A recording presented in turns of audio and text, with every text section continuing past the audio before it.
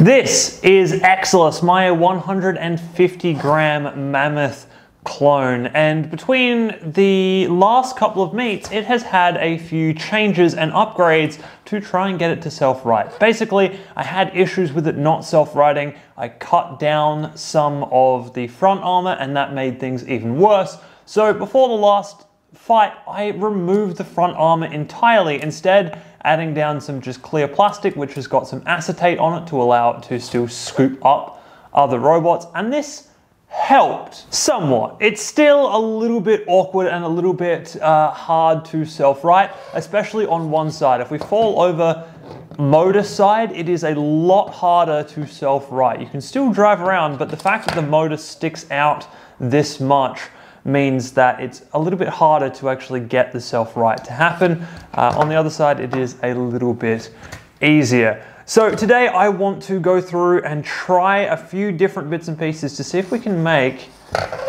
Exilis here self-right just that little bit better. Hello everybody, I am Ben from Team Panic. As to how we're going to do this, I'm going to fall back on an old reliable. This here is fencing wire. Those of you who have been around the channel for a decent amount of time know that all the way back when I built This Is a Party, I used to use this stuff as the bunny rabbit ears to keep This Is a Party from slamming its weapon into the ground when it was inverted. So I figure it's going to do the same kind of job here. The only thing that we need to know right now is how much weight removing this front wedge gave us. I mean, some of that weight has been used up by additional googly eyes in a number of places, thanks to my sister for doing that, because of course the robot always needs googly eyes.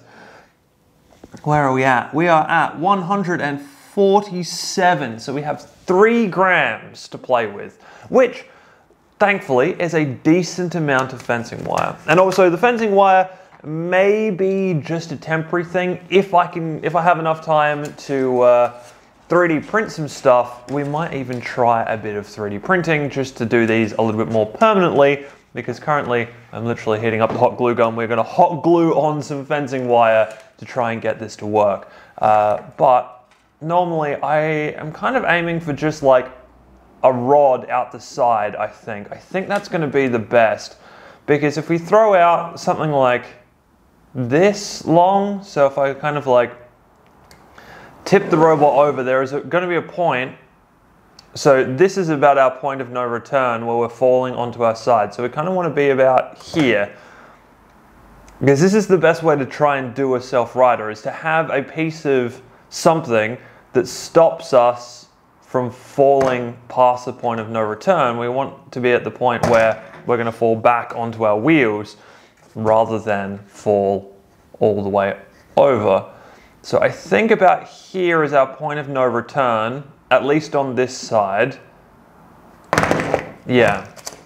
And as you can see, upside down is fine because the weapon can flick the whole robot over. What's not fine is this. Now, I guess the other thing that we could look at potentially is thickening the weapon arm up. So currently the weapon comes to a thin point, but if we had a thick bar, as long as it was still able to pass inside the gap here, should actually touch the ground maybe a little bit more while we're in this position. Maybe, although that's definitely not going to work for the other position because there is so much gap in here. So I think that's just going to add extra mass and extra weight. You can see I can basically just get a finger in underneath here on this side, but on the other side we are like so much space basically. So that's not going to work. All right, that's cool. Getting options out of the way early, like to see it. So, wow, okay, if we do that straight, that's going to be a huge amount of wire. We can't really afford that, but let's try about yay much. I'm going to put a little bit more through so that I can bend the tip of it.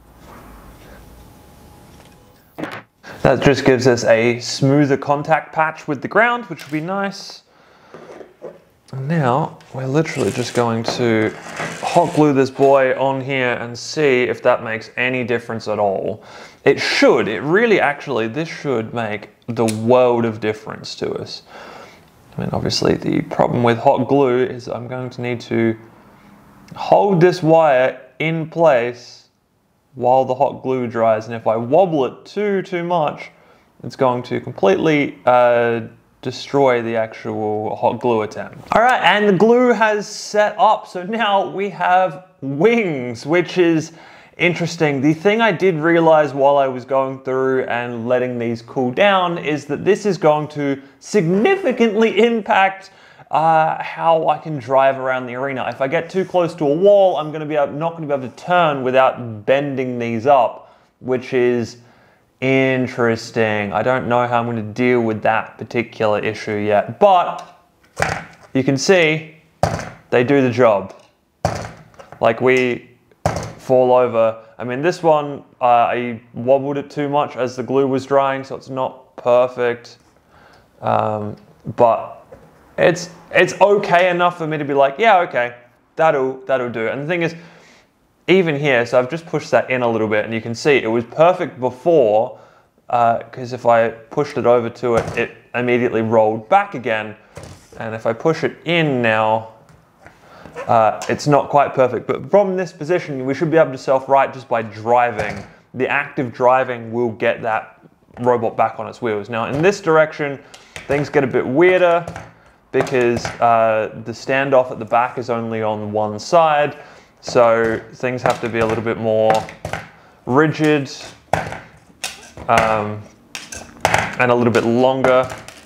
Whoop, okay, so yeah, both of these had the same issue, which is interesting. I've never had hot glue be this bad before. Usually hot glue is great at this type of thing, but you can see getting thrown around, this is the type of thing that we want. But I think for now what I want to do is print these in ABS, get rid of this hot glue that I've put down, print these in ABS, and see how we go. So surprising, I guess, mostly me, this actually printed. It is a very long, thin piece of ABS. I was expecting it to warp like crazy, and it just didn't. So I'm really happy with that, to be perfectly honest. Now, to avoid the issues I had last time where I was wobbling around and not gluing the thing in the right spot, I have brought my helping hands that I usually use for soldering, and hopefully what we can do is use these helping hands to help, basically, to do their job, to help fit this into place correctly. And all we're going to do to hold this down is we're going to use a little bit of super glue and some hot glue as well. But with the helping hand in place like that, everything should just work, really. So we need to put some super glue on here and then get the hot glue in, and then that'll be that. And then all we need to do is wait for the right side to be finished. And once the right side's finished, we'll glue that on in exactly the same manner. Now, I will say this is ABS. ABS doesn't particularly like super glue. Normally the best thing to do with ABS is to acetone weld, but I'm running out of time, and so super glue is going to have to do the job for us here. And I think with the helping hand, if we jam this piece in place and leave it, the super glue will kick. It's just that if you move things around too much with super glue on ABS, you create a thin film of super glue that has like dried on itself, and then you can't stick anything to it, or at least I think that's what's going on. I don't really know what's going on. All I know is that if you mess with super glue on ABS too much, the glue just doesn't stick and you get nothing. So in this case, we should be fine. And as mentioned, we're gonna pile a bunch of hot glue on as well. So between these two things, something should make it stick, is essentially the hope.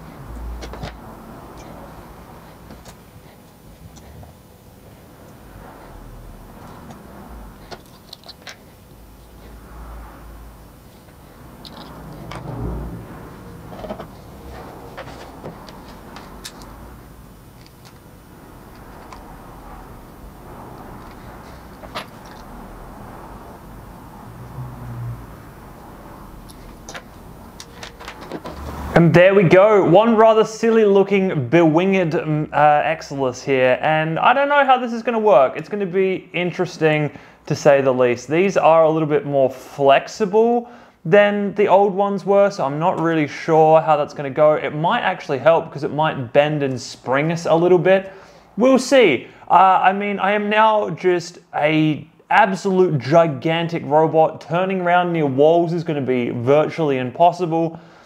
Yeah, I don't know how this is going to work. We will find out. There will be a fight report coming up very, very soon because I literally need to throw Exilis into a bag and take it to a fight right now. So anyway, I hope you have all enjoyed this one, and I will see you in the next video.